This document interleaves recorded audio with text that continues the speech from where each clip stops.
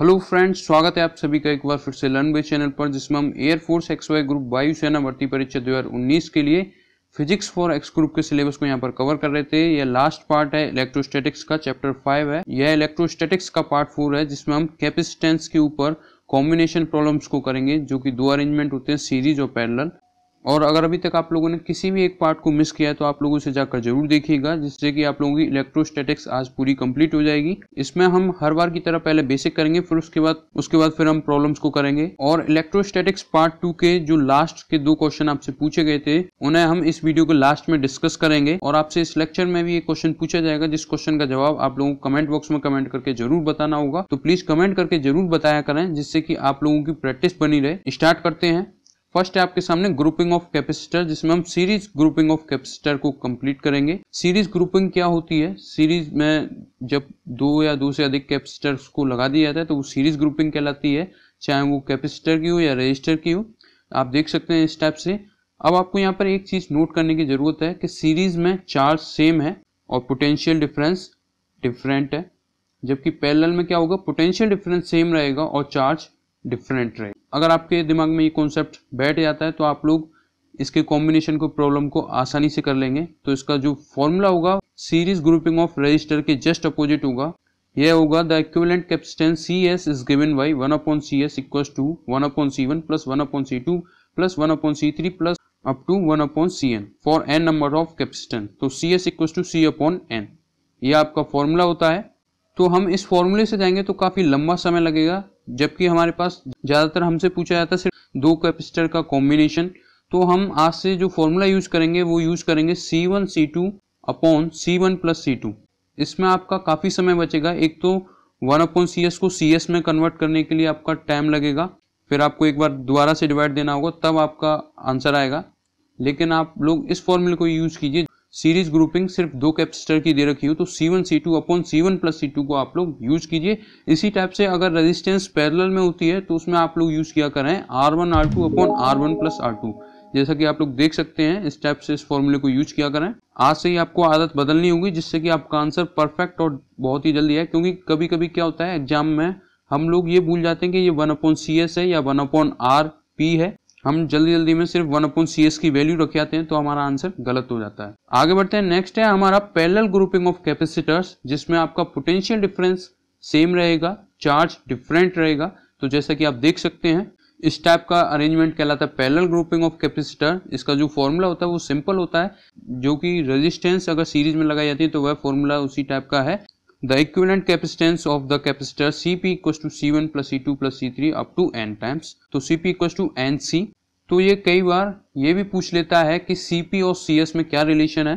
तो आप लोग देख लीजिए, CS equals to C/N होता है n नंबर्स ऑफ कैपेसिटर्स के लिए, और CP equals to NC है, जैसा कि ये भी आप देख सकते हैं। तो CP/CS का रेशियो हमेशा क्या रहेगा, NC into N/C which is equal to N²। यही आपका रजिस्टर का भी रहेगा, तो उसे हम करंट इलेक्ट्रिसिटी के लेक्चर में डिस्कस करेंगे। तो चलिए देखते हैं ग्रुपिंग ऑफ कैपेसिटर से कैसे क्वेश्चंस आते हैं आपके एग्जाम में। फर्स्ट प्रॉब्लम है आपके सामने, the equivalent capacity between the points A and B in the following figure will be. तो इस टाइप का डायग्राम आपको दे रखा होगा और आपसे इक्विवेलेंट कैपेसिटी पूछ लेगा। तो अब आपको यहाँ पर समझ में आ रहा होगा, अगर ये 2 वायर नहीं होते या 2 कंडक्टर नहीं होते तो ये तीनों जो कैपेसिटर हैं 3 माइक्रोफैराड के, वो तीनों सीरीज में होते और हम सीरीज फॉर्मूला लगा के इनका आंसर निकाल लेते। लेकिन यहाँ पर ये 2 वायर अगर दे रखे हैं तो इनका आंसर चेंज होगा। जैसे अब potential difference at A VA है। अब ये देखिए, ये कंडक्टर जो जा रहा है इसके बीच में कोई ऑब्स्टिकल नहीं है या कोई कैपेसिटर नहीं है, तो इसका पोटेंशियल डिफरेंस सेम रहेगा इस पॉइंट पर भी। तो इस पॉइंट को भी हम A बोल सकते हैं, यानी कि potential difference same at that point. इसी टाइप से जो B से जो पोटेंशियल डिफरेंस आ रहा है वही सेम पोटेंशियल यहाँ पर रहेगा। तो आप लोग देख सकते हैं, फर्स्ट प्लेट A से कनेक्टेड है, इसी टाइप से इसकी भी फर्स्ट प्लेट A से और ये A से है। तो पोटेंशियल डिफरेंस जहाँ सेम होता है वहां पर क्या होता है, तो वहां पर पैरेलल अरेंजमेंट होता है। तो इसका इक्विवेलेंट जो डायग्राम बनेगा वो बनेगा AB। आप लोग इस टाइप से बनाया करें, एक एक प्लेट को आप लोग जोड़ देंगे तो आपका आंसर आ जाएगा। फर्स्ट प्लेट ये हो गई कैपेसिटर की, जो कि ये है, और B पोटेंशियल डिफरेंस इस पर आ रहा है, तो यानी कि एक और प्लेट लीजिए और B से कनेक्ट कर दीजिए। इसी टाइप से जो आपका सेकंड कैपेसिटर है उस पर B प्लेट एक तरफ से कनेक्ट हो रही है और एक तरफ से A से कनेक्ट हो रही है। तो ये लीजिए, कनेक्ट कर दीजिए। इसी टाइप से आपका थर्ड कैपेसिटर है जो कि ए पोटेंशियल डिफरेंस यहाँ से मिल रहा है, तो ये लीजिए ए फर्स्ट प्लेट और ये आपकी सेकंड प्लेट जो कि बी पोटेंशियल दे रही है। तो इस टाइप से ये क्या बन गया, पैरेलल अरेंजमेंट बन गया। अगर ये दो कंडक्टर नहीं होते तो ये सीरीज अरेंजमेंट रहता, लेकिन इन दो कंडक्टर्स की वजह से ये पैरेलल अरेंजमेंट बन गया। तो इसका इक्विवेलेंट फिगर आपको दिखा रहे हैं अच्छी तरीके से। तो इक्विवेलेंट फिगर जो होगा वह ये होगा। तो ये पैरेलल में है और पैरेलल में क्या फॉर्मूला रहता है, C1 + C2 + C3 यानी कि 3339 माइक्रोफैराड आपका आंसर होगा। ऑप्शन ए इसका करेक्ट होगा। आगे बढ़ते हैं, नेक्स्ट क्वेश्चन आपके सामने। Two capacitors of capacitance 2 microfarad and 6 microfarad are in series. The effective capacitance of the system in microfarad will be. तो आप लोग अगर इस फॉर्मूले से जाते 1/CS = 1/C1 + 1/C2, तो ये काफी लेंथी होगा क्योंकि आपको एलसीएम लेना पड़ेगा, फिर आपको ऊपर प्लस करना पड़ेगा, फिर इसको रिवर्स करना पड़ेगा, तो आपका काफी समय लगेगा इसमें। तो आप लोग इसको ना यूज करके सिंपल सा ये फॉर्मूला यूज कीजिए। C1 C2/C1 + C2, 2 × 6 हो जाएगा आपका 12 और 2 + 6 कितना हो जाएगा 8, और इसे जब हम 4 से काटेंगे तो ये हमारे पास आएगा 3/2, यानी ऑप्शन सी आपका करेक्ट होगा। यहाँ पर आपको रेसिप्रोकल करने की भी जरूरत नहीं पड़ी, बड़ी आसानी से आपका आंसर आ गया। आई होप आप सभी को ये लेक्चर समझ में आ रहा होगा। अगर समझ में आ रहा है तो प्लीज वीडियो को लाइक किया करें, और अगर अभी तक आप लोगों ने चैनल को सब्सक्राइब नहीं किया तो प्लीज चैनल को सब्सक्राइब जरूर कीजिए और बेल आइकन को जरूर दबाइएगा, जिससे कि आप लोगों को आने वाली हर एक नई वीडियोस तुरंत मिल सके। आगे बढ़ते हैं, नेक्स्ट क्वेश्चन है आपके सामने। The effective capacitance between the point x and y shown in figure assuming C2 = 10 microfarad that the other capacitors are all 4 microfarad, यानी जो C2 है वही आपका 10 माइक्रोफैराड का है, बाकी सभी जो हैं वो 4 माइक्रोफैराड के हैं। तो आप लोग देखिए फर्स्ट टाइप का ही क्वेश्चन है ये, लेकिन इसमें यहाँ पर अब की बार कैपेसिटर लगा दिए हैं, यानी कि यहाँ पर पोटेंशियल डिफरेंस अब की बार अलग हो गया। जो पोटेंशियल डिफरेंस C1 के लिए है वो C2 के लिए नहीं होगा। C1 और C4 के लिए सेम पोटेंशियल डिफरेंस होगा, क्योंकि यहाँ पर देखिए दोनों सेम पोटेंशियल पर जा रहे हैं, यानी ये दोनों किस में हो गए, पैरेलल में हो गए, ये आप लोग देख सकते हैं। और इसी टाइप से C3 और C5 भी आपस में पैरेलल हो गए, लेकिन C2 के पास अब कोई भी चार्ज नहीं जाएगा क्योंकि दोनों तरफ पोटेंशियल क्या हो गया, सेम हो गया। इसका इक्विवेलेंट फिगर बनेगा वो कुछ ऐसा बनेगा। तो आप लोग देख सकते हैं C1 और C4 पैरेलल हो गए, लेकिन C2 जो कैपेसिटर है उसके पास कोई चार्ज नहीं जाएगा क्योंकि जो पोटेंशियल डिफरेंस है दोनों तरफ से वो सेम हो गया है। तो आप सभी जानते हैं प्रकृति का नियम है, नेचुरल फिनोमेना है, हाई से लो में जो भी चीज ट्रांसफर करती है, चाहे वो करंट हो या वाटर हो या चार्ज हो, वो हाई से लो में फ्लो करेगा, ना कि बराबर वाले में। तो C2 कैपेसिटर जो है आपका वेस्ट है, इसका कोई यूज नहीं होगा। इसमें जब चार्ज ही नहीं जाएगा तो इसकी वजह से कोई कैपेसिटेंस पे कोई फर्क नहीं पड़ेगा। तो अब आपका जो C1 और C5 है ये दोनों किस में आ गए, सीरीज में आ गए, और C4 और C3 ये आपका सीरीज में आ गया।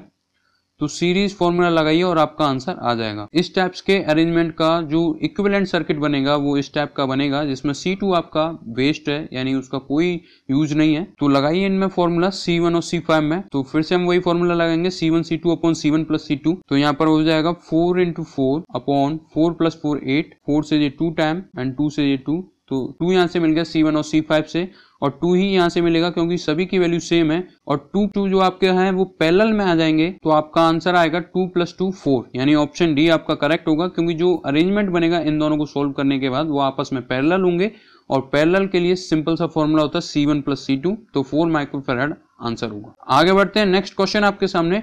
Two condenser of a capacitance C1 and C2 respectively are connected in series. The equivalent capacitance of the system is. तो बहुत ही सिंपल है, ऑप्शन सी इसका करेक्ट होगा।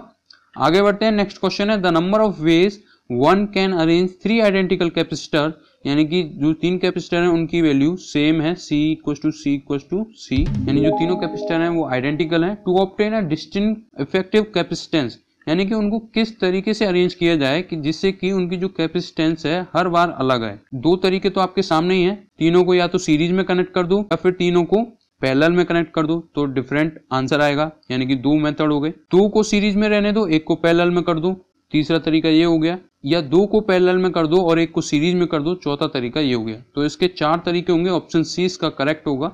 आगे बढ़ते हैं, नेक्स्ट क्वेश्चन आपके सामने।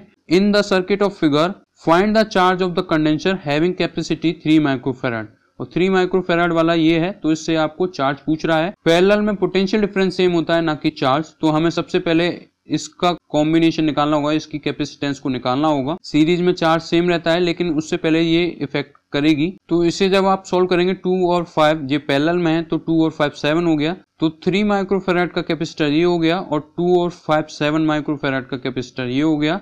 और जो आपका P और Q वाला है इसका कोई यूज नहीं है इस समय। जो P और Q के बीच में 4 माइक्रोफैराड का कैपेसिटर है इसका कोई यूज नहीं है, क्योंकि आपको चार्ज निकालना है और चार्ज सीरीज में कांस्टेंट रहता है और पैरेलल में डिफरेंट रहता है, यानी कि यहाँ चार्ज कुछ और होगा Q1 होगा, यहाँ चार्ज कुछ और होगा यानी Q2 होगा। तो आपको Q2 की वैल्यू निकालनी है। तो ये 7 माइक्रोफैराड, ये 3 माइक्रोफैराड। अब सीरीज में चार्ज सेम रहता है तो यानी कि हमें इसका इक्विवेलेंट कैपेसिटेंस निकालनी होगी। तो 7 3 21, मैं डायरेक्ट फॉर्मूला लगा रहा हूं अपॉन 7 + 3 10, यानी कि 2.1 माइक्रोफैराड आपकी इसकी कैपेसिटेंस हो गई। और इससे पिछले लेक्चर में हम पढ़ चुके हैं कि C = Q/V होता है। तो कैपेसिटेंस है आपके पास V, पोटेंशियल डिफरेंस आपके पास है 6 वोल्ट, तो Q क्या हो गया, C भी हो गया।